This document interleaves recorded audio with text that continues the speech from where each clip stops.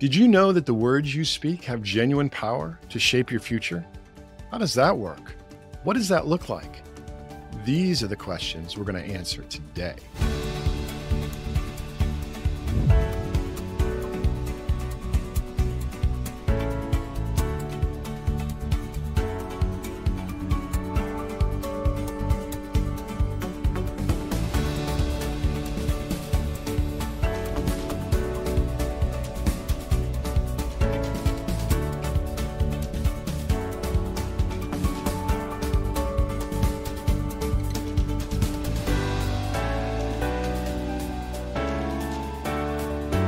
Hi, everyone, and welcome to our Two for Tuesday broadcast. I'm excited again about another episode because today we're going to talk about the power of your words. Power of my words too, but the power of our words.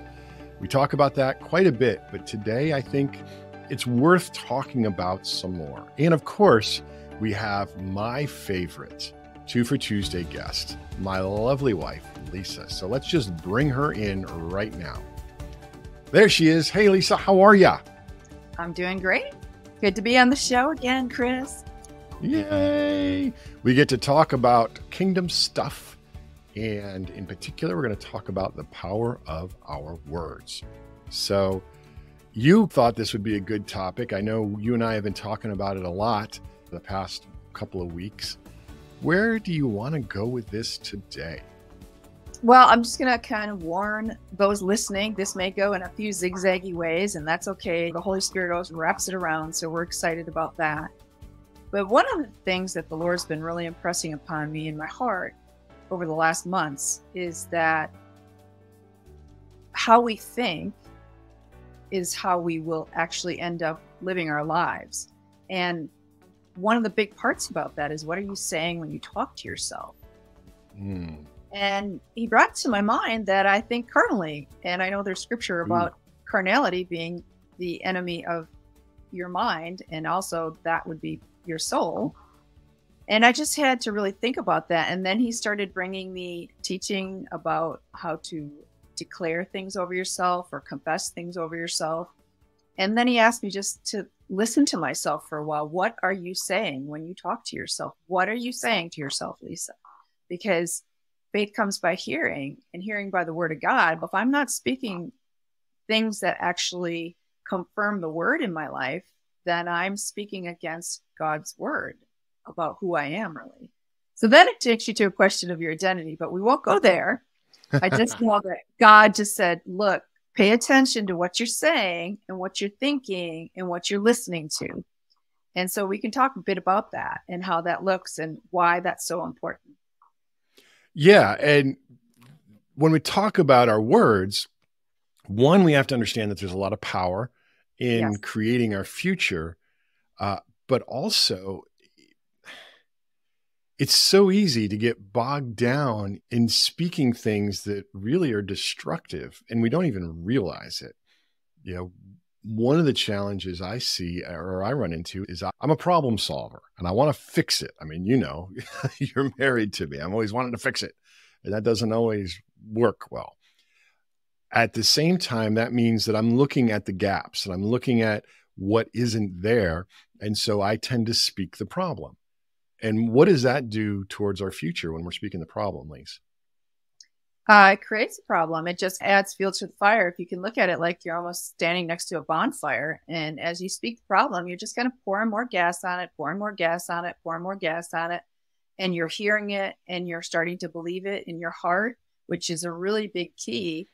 One of the things the word says is that faith comes by hearing, and hearing by the word of God. And I always used to think that was just, somebody standing at the pulpit and teaching, and I would hear the word from somebody teaching.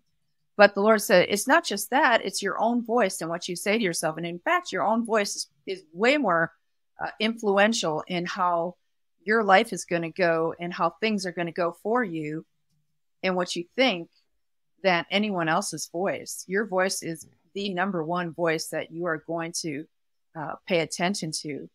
And so there's two things there really we could talk about real quickly too, is understanding to hear the voice of the Lord, getting to know the voice of the Lord better. But when you understand what the word says, you're going to know if it's the God or if it's the devil. whispering in Mm. your ear. So part of our words is knowing how to hear God's voice. Is that what you're saying? Yes, knowing God's voice and also understanding that Jesus was the word. So when I'm reading scripture, I'm in his presence really. I can be listening to him speak to me through those words. And he was the word before he became flesh. That's back in Genesis, the word became flesh.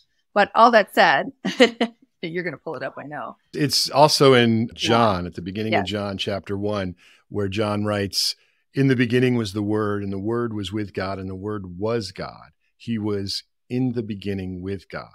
Yes. So that's how the book of John opens, John chapter 1, verses 1 and 2. So Right. that is Jesus. And so you actually, I remember talking to you recently, God showed you something about Jesus and the Word. Can you elaborate on that just a little bit? I sure will. I think I know what you're talking about. And if it's not what you're talking about, then we'll go down that road again. There But we go. I would struggle a lot with, I hear people say, you just get in his presence, just get in his presence, just get in his presence, just seek the face of Jesus. And it all felt very unrealistically unattainable. And I just never had experiences like that, because I couldn't really understand what that looked like even. And I'm a very much of a person, what does that look like? And God wired me. Yes, you Wasn't are. curious, what does that look like? I don't understand. Or so then all of a sudden it was like an aha moment. The Lord said, hello, when you are in my word, meditating on my word, you're in my presence. When you're meditating on my word and you're speaking my word, you're seeking my face. And I was like, oh, you were the word before. And so the word is you. And it just all came together that, yes, I have been in his presence when I am going to the word and meditating on the word and asking him to show me more. I'm in his presence. I'm in his face. And I know that can look different too. You can be in worship and sometimes you can be in his presence. When I know I have friends who, have had other experiences as well, but the main one is just knowing that he is the word and that we are being conformed to his image. So we are being conformed to that word. Are we identifying with that word by what we say? Mm. And let me jump in here real quick, because there's a Bible verse or two that lines up with what you just said. right. And that's, I'm thinking right now of 2 Corinthians chapter 3, starting in verse 17, where it says, "Now the Lord is spirit, and where the spirit of the Lord is, there is liberty. But we all, with unveiled face, beholding as in a mirror the glory of the Lord, are being transformed into the same image from glory to glory, just as by the Spirit of the Lord." And that's the process that you're describing, Lisa. The more we get into the Word, not only are we seeing Jesus, which we absolutely are, because Jesus is the Word, like you said, at the same time, we're looking into a mirror of who we actually are in Christ. I remember when I was a new believer and I was reading the Bible and I thought, okay, this is the standard of perfection that I'm hoping to measure up to. But, in my heart, I was like, I probably never will. I didn't realize that what the Bible was describing in the New Testament is who I already am in Christ. It was revealing my new identity in Christ. And so when I said things, well, let's just back up, because there's a whole issue, a side issue about our words that you and I have worked through, and me in particular, about not wanting to say things unless I really believed it. Can you speak to that? Because you've shown me some things and you've been trying to tell me for a long time. And fortunately, I'm starting to catch on now, finally. That's okay. I can say a lot of things. And sometimes as the wife, I could be the drippy faucet. So he has to hear from the Holy Spirit at some point. And fortunately, the Lord helped us get there together. But what he showed me was, he goes, you're not going to get to the place where you really believe it if you don't start declaring it and confessing it. Is when your own voice is declaring and decreeing what is true about you. And when I mean declaring or decreeing, you can create declarations over yourself that are the word themselves, really, when you're speaking over yourself. Like, for example, if I'm saying, by his stripes I am healed. I am healthy and whole. My body is healthy and whole. And you can, go on about different things about that, but you're speaking truth about yourself. You're speaking what Jesus is saying about you, what Father's saying about you. Jesus never said anything. Okay. I was going to say, you just said we can speak over ourselves, and you said some things that we could declare from the word. My question to you is, are we being a hypocrite if we say those things when our bodies are still going through symptoms? No. And the reason we're not being a hypocrite is because what you're doing is you're allowing yourself to hear your own words, what is true about you, the words that God speaks over you. You're speaking over it. Everything God created, he spoke a word to create it. Mm-hmm. Everything he did was by speaking. And Jesus spoke to the mountain. You start going through the scripture and you start to realize he did speak just about everything into place. And he did speak everything into place, not just about. And that made me really think, what am I speaking out into place in my life? Good or bad? How many times a day do I tell myself I'm not good at the computer stuff? I may not be creating programs. That may not be a gifting of mine. But the more I tell myself that I am not good at something, I will not be good at it. That's just a really simple one. Mm-hmm. But we watched professional athletes. They have all sorts of things that they're declaring over themselves. They don't get where they're going by just not speaking what they want to be over themselves versus maybe where they're at. And that's a powerful tool that the Lord has given us, that our words are powerful, backed by the scripture and what he says about us as sons and daughters of the Lord. So back to are you being a hypocrite if you declare that you are healthy and whole when your body is evidencing symptoms? On the one hand, what we're doing is we're speaking life in so that we can get to that place. But to address the hypocritical, I'm hitting this hard because I wrestled with this for a long time. Right. We're not being hypocritical because in the Spirit, which is our true identity in Christ, we are not sick. We are healthy and whole. So regardless of what symptoms are in our bodies, we can declare those things that are true about ourselves in the Spirit, and we're not being hypocritical at all. Right. That's just so important, because if somebody feels like I'm just saying this, but really it's not true because I have these symptoms, then they're double-minded. And the Bible says that we'll never walk in faith that way when we're double-minded. We have to get this down, that not only are we speaking to our bodies so that our bodies will improve, but we're also speaking the truth of what's true about ourselves in the Spirit, so that we eliminate that false perception of hypocrisy with our words when we do that. Yes, we're not denying that we would have a symptom. I'm not denying that my checkbook says this and there is a need for an influx of money. We're not denying a fact. We're denying its right to be there. And as we begin to agree with what the word says about us, while we speak it out, not just read it, speak it out, because your own voice is going to resonate in your ears and it's going to drop down to your heart faster than anything else. Mm-hmm. And that's when it drops down to your heart, boom, it like comes together and there's faith. There's a faith point there. And that's where you'll start to see things manifest more. It's not a magic formula. It's just the way God designed it to be. And as we begin to agree with what he says about us, as we begin to vocalize that and put that out there to him, and hey, we're not convincing him of anything. We're actually convincing ourselves of it. We're actually bringing ourselves into agreement with heaven to get to a place where we are fully persuaded about an issue. And even if a symptom is still lingering there, we can still enjoy peace and joy knowing that thing's not staying. Mm-hmm. And there's actually power in our words to affect the material world. Yes. And Go ahead. No, you go ahead. No, you go ahead. No, you go ahead. Okay, I'll go ahead. Thank you. I'm thinking of the scripture passage in Mark chapter 11.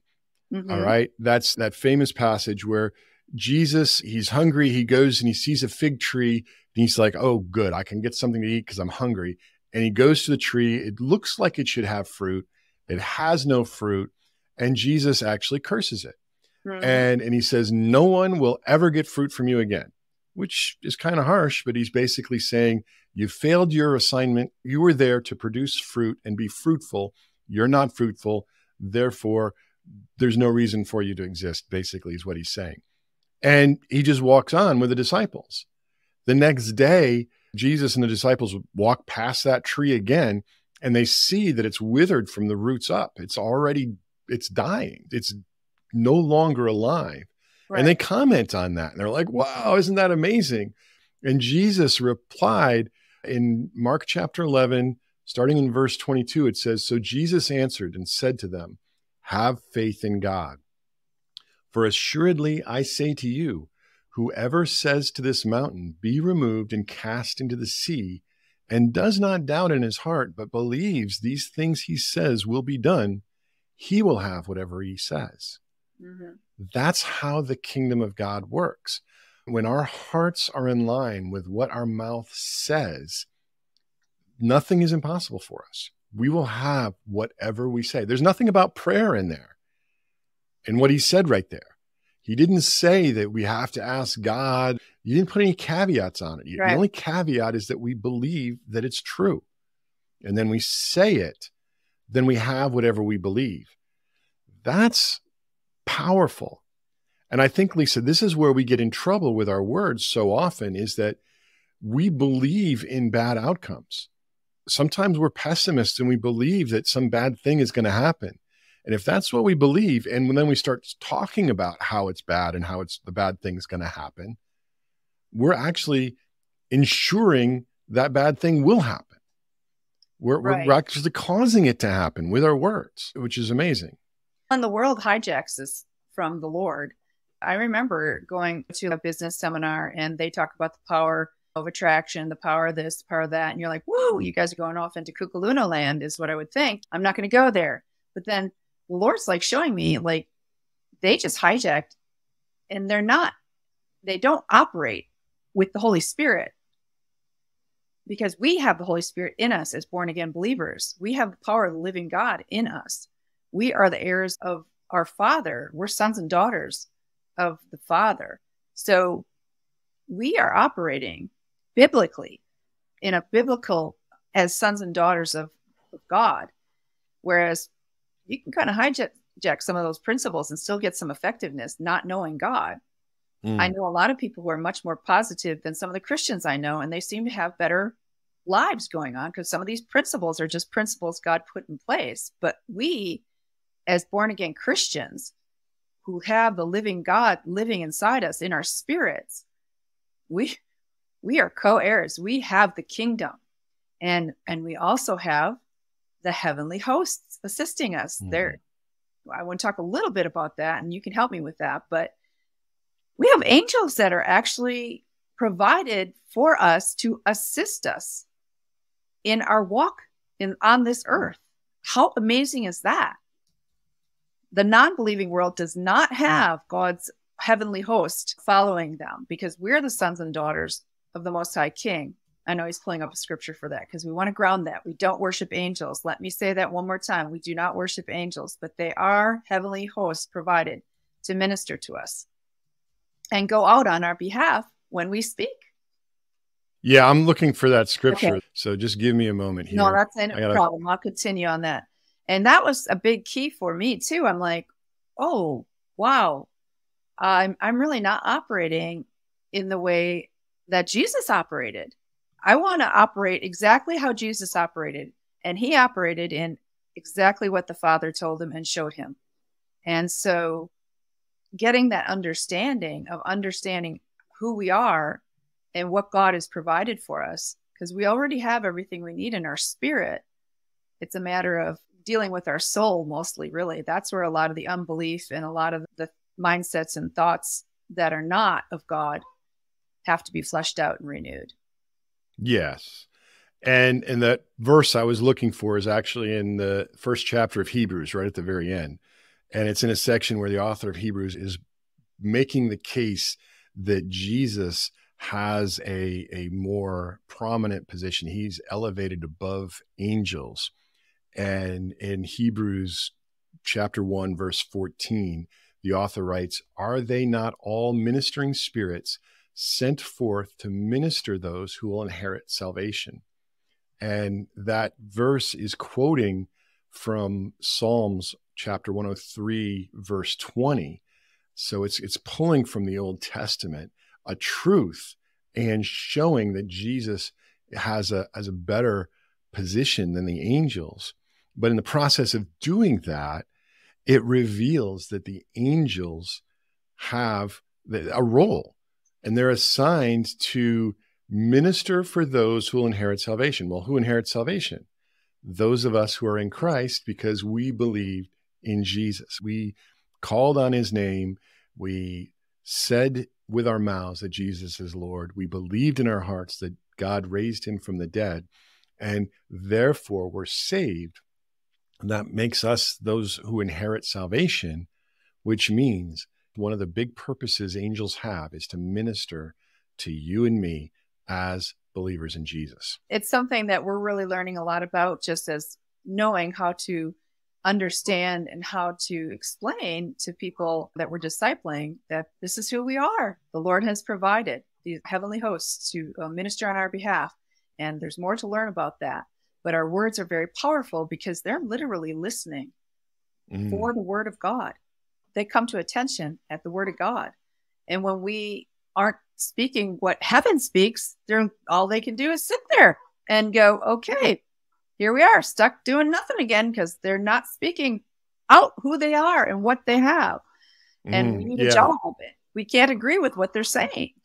And I think it probably confuses them, because they're sitting there watching, they're waiting for assignments, they're waiting for us to task them, and their background, their experience is heaven. Exactly. And think about it. God never says anything contrary to his will. No, he never says. A lot of the things I say, and I won't speak for anybody else or who's listening here, but I'm not trying to be like the word police or anything like that. I know Jesus didn't only say the words that were in the Bible exactly. He didn't just run around quoting scripture all day. I'm sure he talked about, oh, that food was lovely. Thank you so much. Oh, look at that beautiful flower. And he had conversation, but he was never disagreeing. Things never came out of his mouth that disagreed with what the Father said about him and the goodness of God for us. And so we have to, as coming out of our flesh tries to rule us, and our minds have to be renewed to what that is, and then learn how to actually cooperate with those things. So it's been a really interesting time. I've found a lot of things I have been saying to myself. And again, this is not a mantra. Don't get the name it and claim it. Don't start labeling this like that. You just go read the scripture. What does the scripture say? What did Jesus say? And you can take it to God. I'm not going to go any further on that one, but I know for myself, and Chris and I have talked about this a lot as a couple, we have not really agreed with heaven on many things. And so there has to be a change there in order to see that change. And our part is just to agree. It's already been done in the spirit. So we're not earning anything. It's by grace. It's a gift. You need to cooperate with it, though. Yes. And so when we speak out things that are in agreement with what God says and his truth, then that releases the angels to go operate and minister on our behalf. Right. When we speak out things that are contrary to the word of God, their hands are tied. There's nothing they can do for us because we're not speaking the truth. We're speaking things contrary to the word of God. And I'm guessing that just throws the angels into kind of short circuit. It tilts. Yeah, go right. I want to share a testimony, though. I just keep going back to this. This happened when we were in Scotland, and I'm going to talk about the KitchenAid. Oh, I know you were going there. Oh, you did. I ruminate on that. I meditate on that. I ponder on that. Whatever word you want to put it on, I just go, wow, Lord, you're showing me a lot in that testimony. When we were in Scotland, we moved into a house. We had nothing. We had to buy everything from the toaster to the toilet brush to everything. And so we shopped a lot. And of course, not knowing the different stores, we had shopped around to different stores and we were getting really fatigued. And by the time we were done, we weren't really done, but we had what we needed and we went forward. One thing we didn't buy was a mixer for making cakes and cookies and things like that. I had a beautiful KitchenAid back in America and it was stored away. It was a wedding gift of ours. And I thought, I'll look at what KitchenAids are like here. And it was American $600. I'm like, we're not spending that much money on a mixer, not at this time. So I bought another mixer, as Chris Wells knows. I brought it home. I was like, oh, I got this on sale. It was such a deal. And it was really a deal. It was like 80% off. But I know why it was 80% off. I was going to say, I don't know how much of a deal it was. I think it was just cheap. It was cheap. I could get the cookie dough created, but it was not pleasant. A lot of times I was fighting with the bowl wanting to pop off the stand. I mean, it was a very cheaply made, poor quality machinery, but it did the job. One day, though, I was making chocolate chip cookie dough in the kitchen and the machine was doing its number. I was not happy. Chris came into the kitchen and I was frustrated. I think you said something to me. I was trying, and my desperate husband, my wife is coming unglued. How can I fix it? I came in to say something to try to calm you down because you were getting a little bit frustrated. Yes. And he said something and I just turned around and I looked at him and I said, I will have a KitchenAid here in the UK. I will have a KitchenAid in the UK. And Chris said, I agree with you on that and I will stand with you. And I turned around and finished making the cookies. I let myself settle down. I didn't let joy get ripped from me. I just got myself back in peace. But I was like, I'm going to have a KitchenAid. And it just came out. It came out of my belly, out of my heart. And I said that. So about a month later, we had been invited to some friends. They were students, actually, to their home. They were local students. They invited us over for tea and cake. And we said, yeah, we can do that. We have time. So we popped over and Leslie had made a beautiful cake. And apparently she was an amazing baker, which we found out because we got to sample all of her goodies. And we were having coffee and tea and this cake in the living room. And I complimented Leslie on the deliciousness of this cake. I'll tell you what, I miss those cakes. And she said, I asked her, do you really like to bake? And she said, I love to bake. I said, that's amazing. Well, I can, taste your results here are awesome. She goes, oh, do you like to bake? And I said, yeah, I like to bake. I especially like to make cookies. And she says, oh, would you like a KitchenAid? I had no discussion with anyone about a KitchenAid outside. Other than me. Yeah, other than you. And I looked at Chris and smiled real big. And I looked at her and I said, as a matter of fact. I just started laughing. I was like, this is funny. As a matter of fact, I would love a KitchenAid. And she said, here's the thing. My blender died and I went out and I bought a different brand than I had, a KitchenAid. I've used it a couple of times and I really don't care for it. I really miss my old brand. And John, her husband, said, just go get the other one and we'll find a home for this KitchenAid. Don't worry about it. I thought, wow, that's pretty awesome. And she said, I was praying, who, Lord, shall I give this KitchenAid to? And your name came up. I thought, wow, God loves everything that he hears our hearts. He hears the desires of our hearts. But it was a great testimony then. But as I'm studying the word now and really understanding what happened there was that God could act on that because I spoke it out. Now, I'm not taking credit for anything in that I can't make a KitchenAid appear. That is the power of God. Okay. God spoke to Leslie in prayer. God directed the angels to go and move, as I would say, the chess pieces around to get that KitchenAid to me. But I had one part, and it was just to believe God for it. You had two parts. Or two parts. Believe God for it. And take it out. And speak it out. Yes. Speak it out. Because again, what did Jesus say in Mark 11:23? For assuredly I say to you, whoever says to this mountain, whoever says to this KitchenAid, That's right. I will have a KitchenAid, be removed and cast into the sea, and does not doubt in his heart, but believes those things that he says will be done, he will have whatever he says. Amen. You believed in that moment that you would have a KitchenAid there in the UK. You didn't know how it was going to happen. You didn't even worry about any of that. You just knew it was going to happen. And that's what came out of your mouth. Yes. And it came out forcefully too. I remember. I was very bold. And I have had people say to me, who do you think you are that you can just declare this and declare that? And I said, in and of myself, before I was born again, I wasn't anything. But now I'm the daughter of the God of this universe. And his word says I'm co-heir to Jesus. And I have access to the full estate. That's who my daddy is. So KitchenAid, a nice mixer is no problem. That's for right. Your father. So I would encourage people as they're listening to this to just ask the Lord to help you pay attention to what you're actually saying out loud, what's coming out of your mouth. And he's going to help you to really start nailing down some things that he wants you to take in a different direction. He wants you to start agreeing with heaven on things instead of agreeing with the world on these things. He'll do it in a very kind way because that's who he is. And it's not condemning. It's just correction because he wants you to thrive. Amen. Amen. Yeah. And I think that's a really good place to stop for the day because I'm looking at the clock. So would you be willing, Lisa, to pray over folks and just release an encouragement or however the Holy Spirit leads you to pray?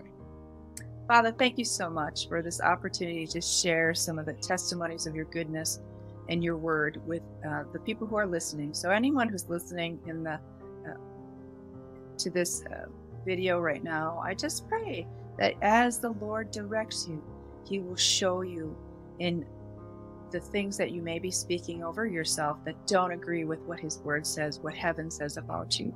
And he will do it in a way that is correction and it's not condemnation. It's for your good.